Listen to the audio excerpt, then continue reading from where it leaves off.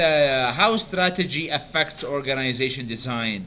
Strategy impact internal organization characteristics. Your managers must design the organization to support the firm competitive strategy. So the contingency factors that affect organization design, these are some factors. For example, how do you want to design your company will be dependent on your structure and design will depend on your strategy, your environment, technology available, life cycle, and culture. Are you guys okay with this? Okay.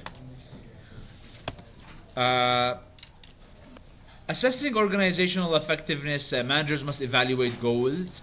Effectiveness can be difficult to measure, and managers determine what to measure.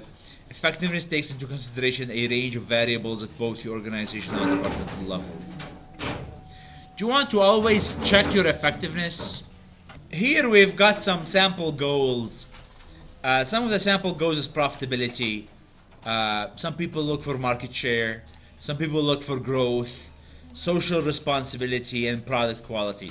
So if you think about companies, do they need any other goal other than these? Remember the scorecard about the gauges? Remember on that? You want to look for your customers, which is your market share. You want to look for profitability, which is like your financial statements and return. You want to look for your growth. Your people are learning. And you also want to see your product quality. Product quality, availability.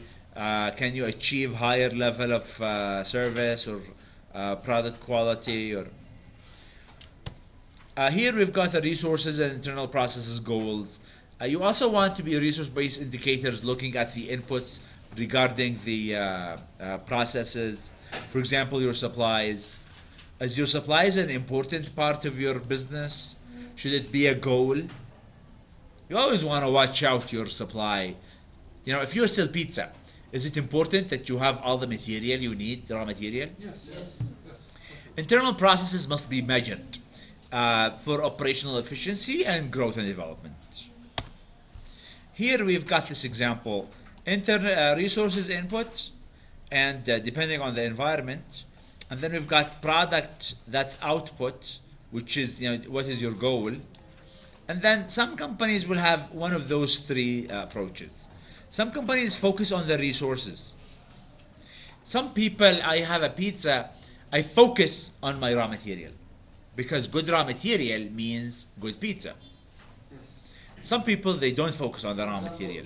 They focus on their internal processes approach, which means any material I get is not very important. What's important is how I prepare it inside my kitchen, what recipe I have. Do you see? And some other companies, they focus on the goal. How does the product output look like?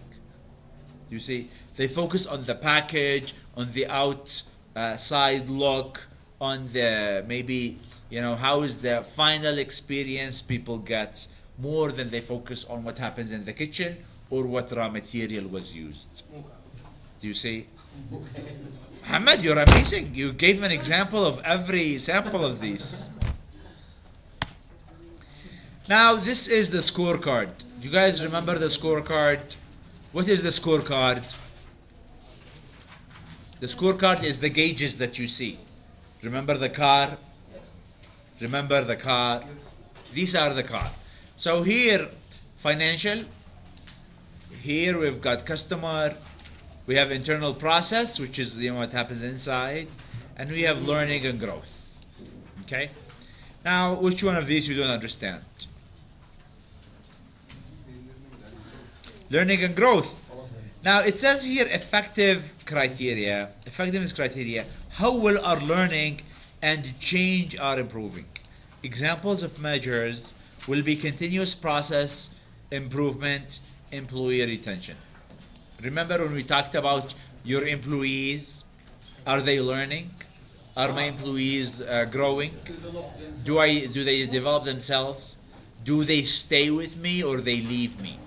When I get new people, do they learn quickly or I need to teach them? If I teach them, do I have programs that are effective in making them do well? Do you see? So that's the idea of learning and growth. Anyone? Anything else? Which other one do you want me to explain? They're all okay? Let's look at financial. It talks about effectiveness criteria is how well do our actions contribute to better financial performance. So the examples will be profits, return on investment. So if you're a manager, you want to see in front of you the gauge. How much profit? How much is my return on investment?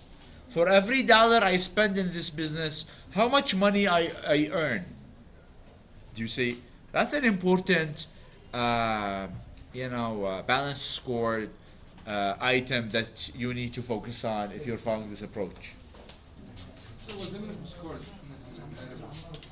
I didn't get the balanced scorecard. It's this is balanced scorecard. All right, so that's the balanced scorecard. This is the design essential. It says here, organizations exist for a purpose. You want to make sure you understand your purpose. Strategic intent include competitive advantage and core competencies. So you want to look at what is great in you and why you are better than everyone else. And you have to have strategies. There are many techniques. Some people follow strategy of prospectors, the defenders. Some people go with the low cost differentiation. Some people go with focus on the output, focus on the input, focus on the balanced scorecard. Models to aid the development of a strategy. We looked into the Porter and remember Porter, what did he say? Focus on your competitors. See the power of your buyer. See the power of your seller. And organizational effectiveness must be assessed. You have to check your company, and the balanced scorecard is a great assessment tool. And there is no approach suitable for every company. Okay? That's the end of this chapter.